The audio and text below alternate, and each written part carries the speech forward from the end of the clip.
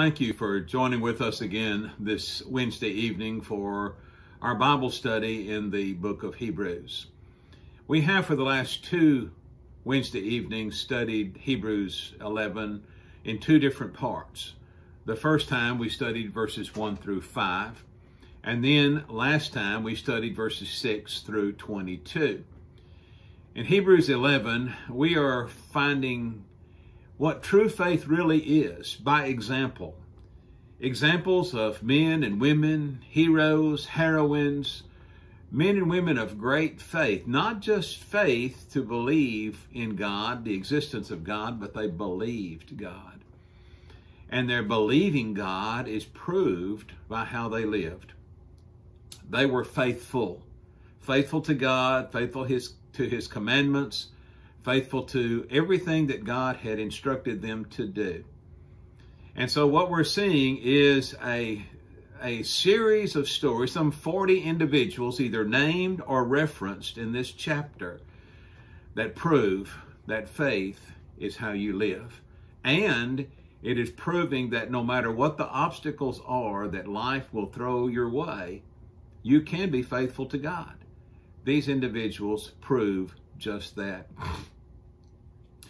As we look at these individuals, we're looking at those who contributed so much to God's work and the plan that God had for bringing Jesus into the world, because in some way they were all involved in that plan. And that's really what the book of Hebrews is all about, is showing how Christ is our Savior. He's our high priest. He's superior to all. And these individuals, all in their own way, played a role in bringing Christ into the world and the salvation that He brought to us when He went to the cross. Now today, we're going to finish up the book of Hebrews chapter 11 by looking at verses 23 through 40. And so if you would just read with me those verses, and then we will come back and look at what they say. Beginning in verse 23 of Hebrews 11. By faith Moses, when he was born, was hidden 3 months by his parents, because they saw he was a beautiful child, and they were not afraid of the king's command. By faith Moses, when he became of age, refused to be called Pharaoh's daughter, choosing rather to suffer affliction with the people of God than to enjoy the passing pleasures of sin, esteeming the reproach of Christ greater riches than the treasures in Egypt, for he looked for the reward. By faith he forsook Egypt, not fearing the wrath of the king, for he endured as seeing Him who is invisible. By faith he kept the Passover and the sprinkling of blood, lest he who destroyed the firstborn should touch them. By faith they passed through the Red Sea as by dry land, whereas the Egyptians, attempting to do so, were drowned. By faith the walls of Jericho fell down after they were encircled for 7 days.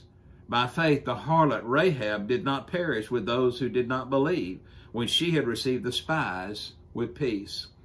And what more shall I say? For the time would fail me to tell of Gideon and Barak and Samson and Jephthah, also of David and Samuel and the prophets, who through faith subdued kingdoms, worked righteousness, obtained promises, stopped the mouths of lions, quenched the violence of fire, escaped the edge of the sword, out of weakness were made strong, became valiant in battle, turned to flight the armies of the aliens. Women received their dead raised to life again. Others were tortured, not accepting deliverance, that they might obtain a better resurrection. Still others had trial of mockings and scourgings, yes, and of chains and imprisonment. They were stoned, they were sawn in two, were tempted, were slain with a sword. They wandered about in sheepskins and goatskins, being destitute, afflicted, tormented, of whom the world was not worthy. They wandered in deserts and mountains and dens and caves of the earth. All these, having obtained a good testimony through faith, did not receive the promise, God having provided something better for us, that they should not be made perfect apart from us. That's a reading of Hebrews 11, verses 23 through 40. Let us pray. Father, we thank you for this great book of Hebrews that is of such great encouragement to us in a world that is so hostile to our faith and our commitment to you. We have these examples that are given here in chapter 11 of these great men and women who not only had faith, but they believed you, they trusted in you, they were faithful to you. Help us to be the same. Help us in our study today that we may learn greater truths of how faithfulness to you brings greater rewards than anything this earth can bring. We pray it all in the name of Jesus, our Savior. Amen. This section of Scripture begins with Moses. Moses' story is one of the greatest in the Bible. It all begins in Exodus chapter 1, where his mother gave him up at birth to Pharaoh's daughter in order to save him from being killed with all the other male Hebrew babies. He grew up in Pharaoh's house, but was nursed and taught by his own mother. She obviously taught him about the Hebrew people and how they were used as slaves by the Egyptians. One day he saw an Egyptian taskmaster beating a Hebrew slave and killed him. Moses then had to flee Egypt for fear of retaliation. He was 40 years old when he left Egypt and all the treasures and pleasures of Pharaoh's house. Note again verses 25 and 26, which says, choosing rather to suffer affliction with the people of God than to enjoy the passing pleasures of sin, esteeming the reproach of Christ greater riches than the treasures in Egypt, for he looked to the reward. Because his mother had taught him about God and the Hebrew people, Moses chose to be with God's people and had the hope of a reward greater than anything that Egypt could possibly offer. The next 40 years of Moses' life was spent in Midian, tending sheep for Jethro, who would become his father-in-law. It was at the end of that 40 years that God called Moses from the burning bush to go into Egypt and to deliver the Hebrew people from bondage of slavery under Pharaoh. After making excuse after excuse as to why he wasn't the man for the job, he finally went with his brother Aaron to tell Pharaoh that God said, let my people go. Pharaoh finally let them go after his son died as a result of Pharaoh's stubbornness. The last 40 years of Moses' life was spent leading Israel out of Egypt and across the Red Sea on dry land. The Egyptian army pursued them into the river where they were drowned when God brought the waters back on them. Many things took place during those 40 years. Rebellion, provision from God, murmuring, death of thousands, food from heaven, water from rocks. But perhaps the most monumental event that was established was the Passover as a memorial to the deliverance on the night they left Egypt. If you'll notice again verse 28, which says that by faith he, talking about Moses again, kept the Passover and the sprinkling of blood. The Passover was to Israel as the Lord's Supper is to the Christian. A remembrance was made to the deliverance God gave to Israel from Egypt, which was a type of captivity in sin. The Lord's Supper provides a time of remembrance God gave to us from captivity in sin through the body of Christ. In verses 30 and 31, we begin a series of stories, just very brief, but I'll give you a little more information about them as we go. The story of Jericho is one of the great stories of the Bible.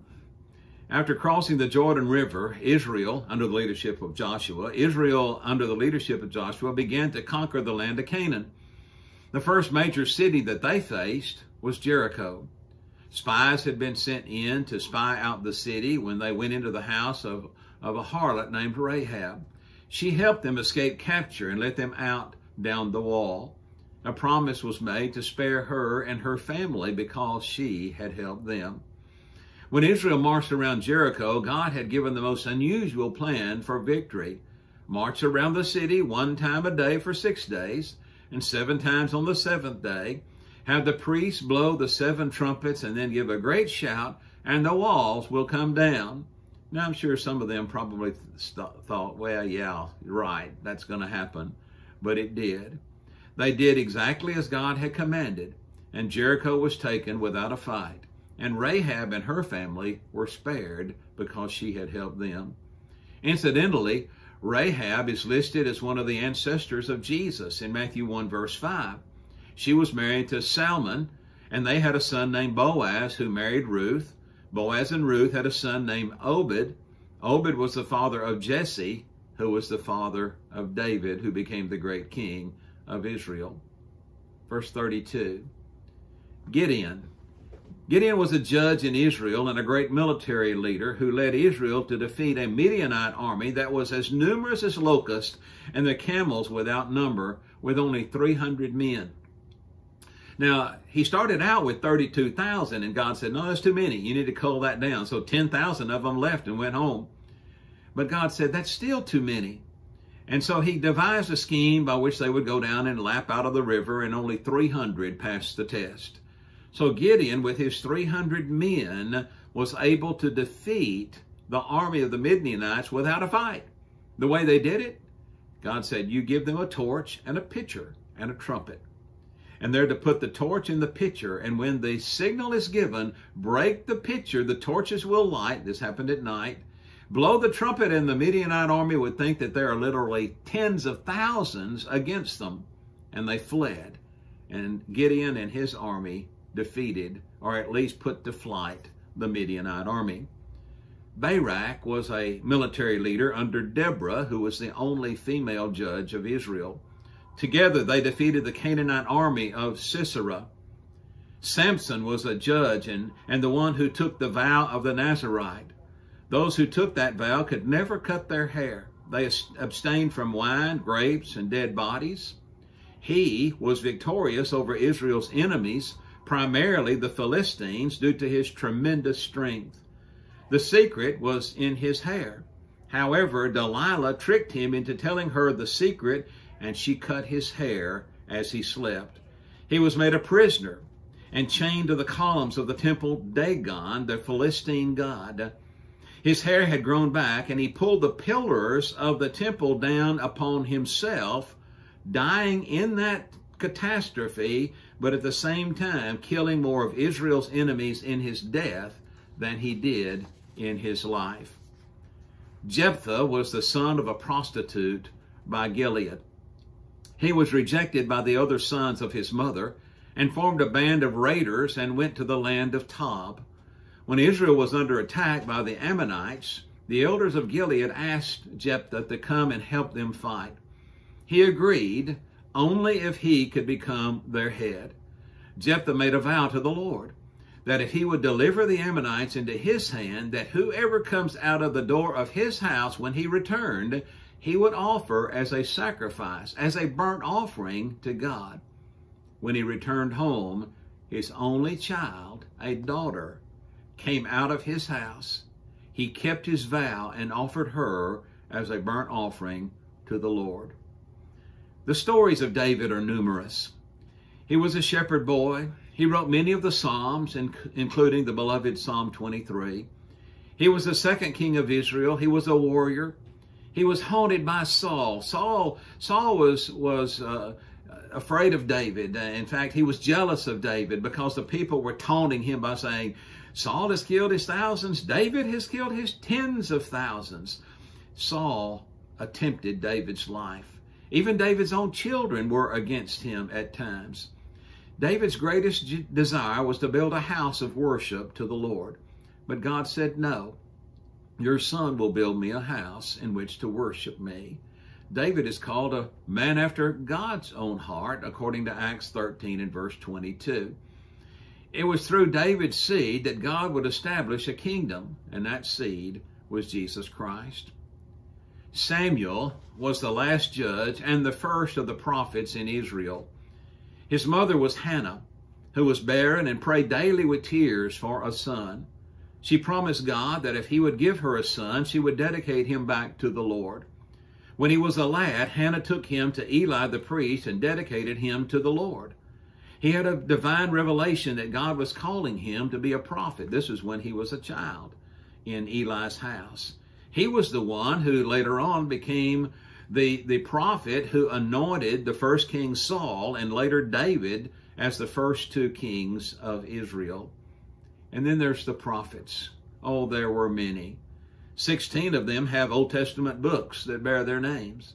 Others were men like Elijah and Elisha.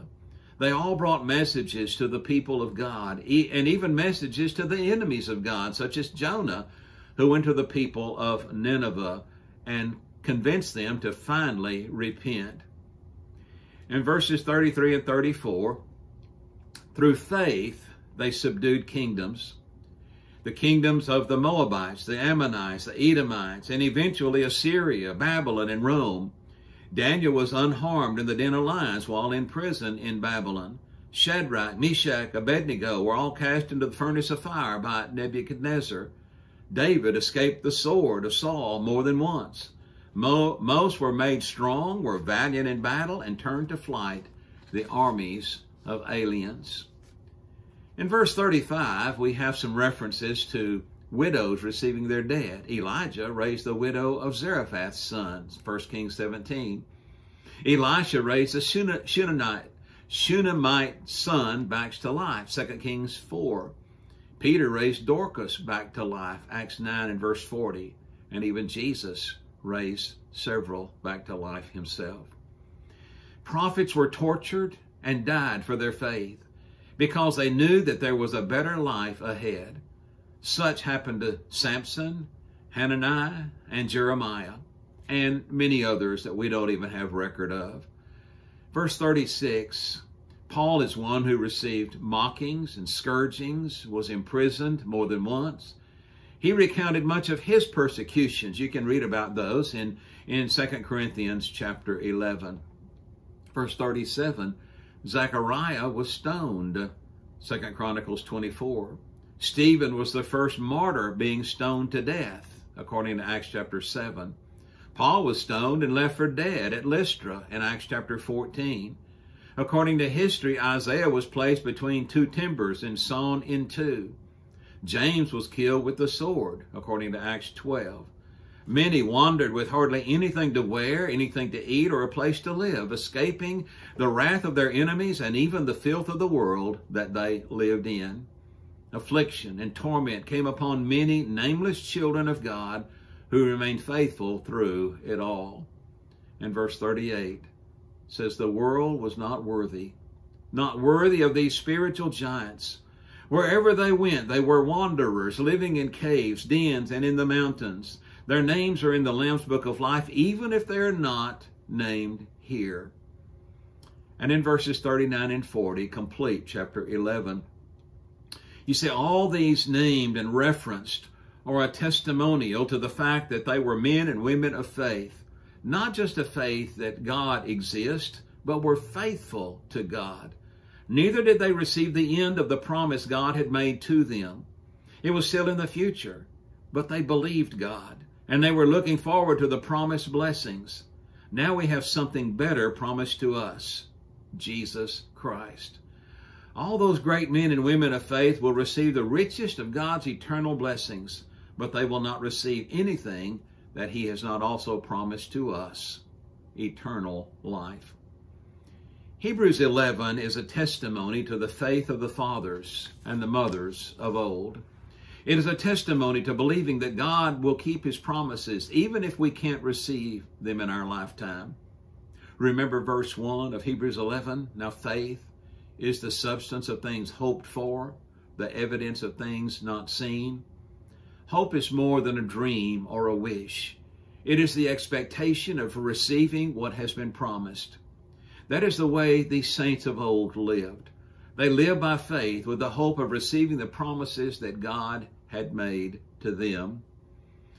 R.C.H. Linsky put it this way, and I quote, "It is the final and supreme fulfillment, the consummation at the last day, the ultimate of all we are hoping for, of all that is not seen. It is the final approving of testimony of Christ before the whole world, when Christ shall confess us who have confessed him before men, before the Father, before the angels. It includes the resurrection and glorification of our bodies when Christ shall appear in the second epiphany to those who are expecting him for salvation. Thrice Jesus promised, I will raise him up at the last day. All that this promise contains, the things hoped for, the things not seen, to be apprehended until they arrive only by faith, pure and simple. It is a city that has foundations, the new heaven and the new earth, when the holy city, the new Jerusalem, comes down from God out of heaven, which is the event that is described at length in Revelation chapter 21. End of quote. As Paul wrote near the end of his own life, himself not receiving the things promised, said this, finally, there's laid up for me the crown of righteousness, which the Lord, the righteous judge, will give to me at that day, and not to me only, but also to all those who have loved his appearing. 2 Timothy 4, verse 8. Hebrews 11 was written to these first century Christians to remind them of their forefathers and foremothers who had faced much opposition, persecution, trial, and even death, and still remained faithful to God. The bottom line to them was, if they could do it, you can do it too. And that is a strong admonition for us in the church today. As we have said, don't give in and don't give up. Let us pray. Holy Father, we do thank you that we call you our God and that you call us your children. And we thank you, Father, that we have this great book of Hebrews as a reminder of what faithfulness is all about. And our faithfulness to you is through faithfulness to Christ. Why he came, became our Savior, became our high priest, the one who stands between us and you and the only hope that we have for everlasting life.